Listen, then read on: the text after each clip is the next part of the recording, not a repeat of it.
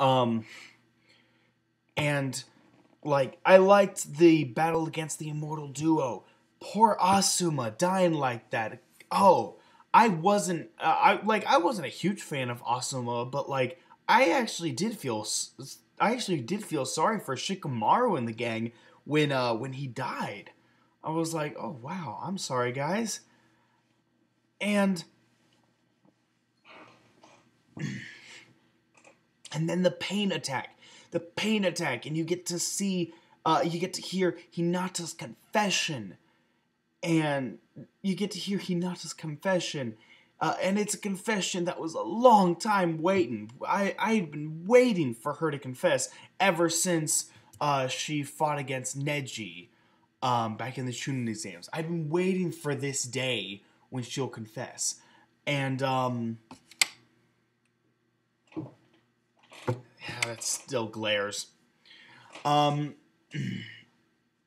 I had been waiting for her to confess for a long time, and she finally did. I was very happy about that. Um, and on and then after the pain arc, when Sasuke goes and he's helping out the Akatsuki, he hunted down Killer Bee, and he goes and fights the five Kage. Almost succeeds in beating all of them.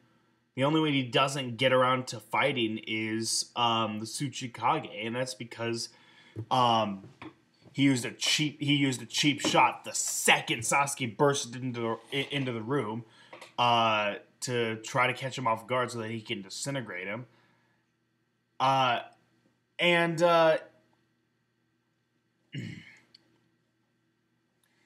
yeah, so like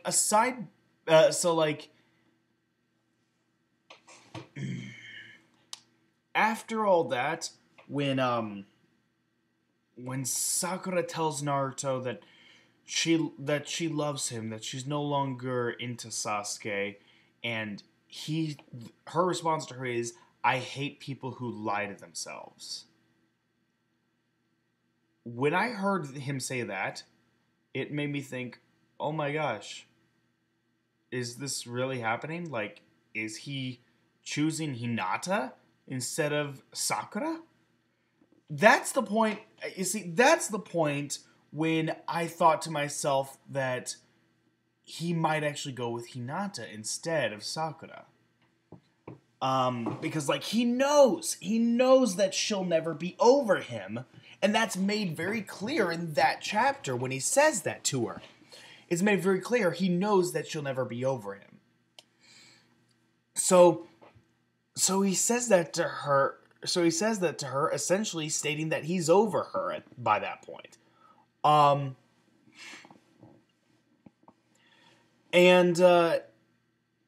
yeah, then he ends up going to Turtle Island in order to gain control of the Nine Tails, and he does, and he unlocks the chakra mode, which looks freaking awesome. It looked so cool when I first saw it, and I couldn't wait to see what it could do. Of course, that's child's play compared to like all the shit he can do now. Yeah, it was just like so cool, and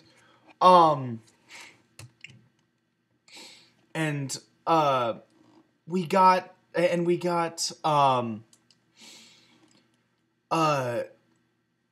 Kasame and Conan's final fights before they died, and then the start of the war. The war finally begins, and I will actually get into that in part 2, because this is going to be a 2-part video. So yeah, I will see you guys when we continue. Alright, see you then. Alright, we're back. Okay, so, so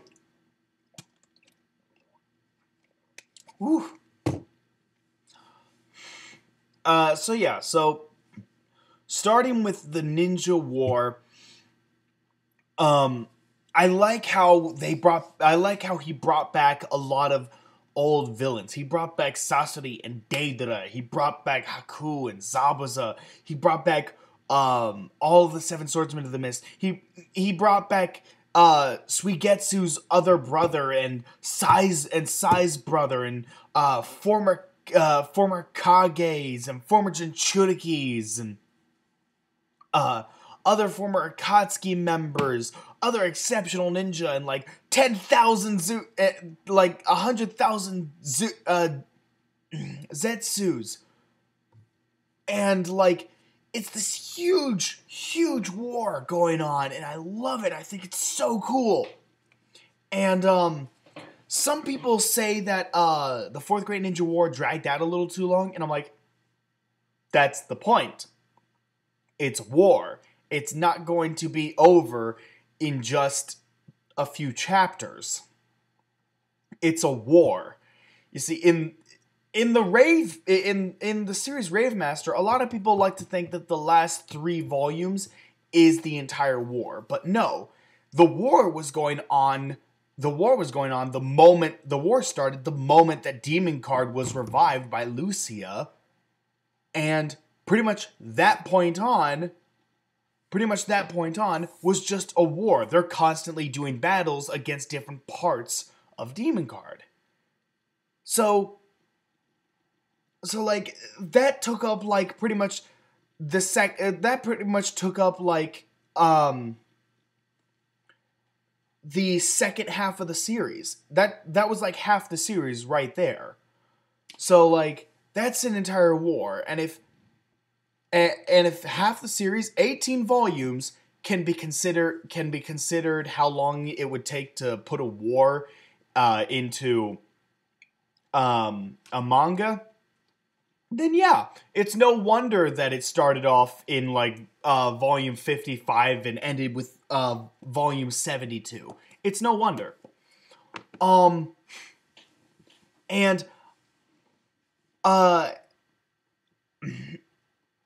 then Naruto quickly finds out, of course, and he decides, of course, that he wants to go out and help everybody. He does. He goes out. He ends up facing Toby because the real Madara has shown up, and he's been reanimated. So is Itachi, and Itachi's going to face Kabuto, and Sasuke's joining him, and the 5 Kage are about to fight Madara, and Killer Bee, Kakashi, Guy are all there to help Naruto fight Toby, and it's like these 3 epic climactic battles are about to begin. And like, pretty much that's the point when the climax began. The climax to the series began in volume 61 and kept going all the way until 72.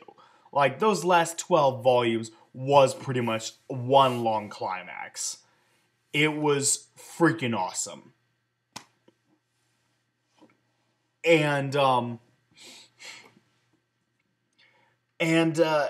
yeah, I love the battles. I love the Itachi and Sasuke battle versus Kabuto. I think that ended very well.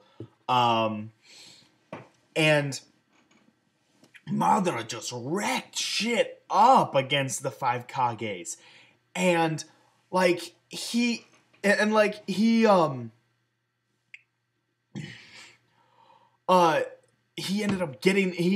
up meeting up with Toby or Obito. That's when Obito was revealed, which honestly, I was expecting it to be someone else, because Kishimoto, he's the guy who like always made us think, this is what's going to happen, this is what's going to happen, and then this is going to happen. And then he just says, nope, none of that is happening. Here's what really happens. He just trolls us. He's the king of trolls. That's what he does. But for some reason, for whatever reason, he didn't do that this time when it comes to Toby. He made it be the very person that all of us expected it to be.